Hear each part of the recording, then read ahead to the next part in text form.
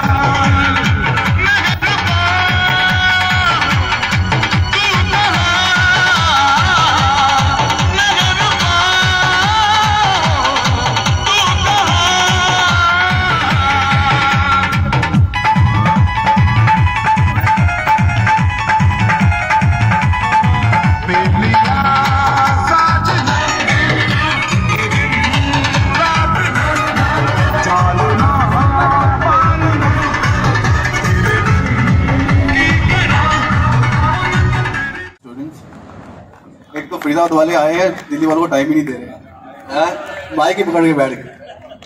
Okay, so we are actually, we have shared our experiences that okay, we have done this, we have done that, which is very good, and because they are the inspiration for everyone.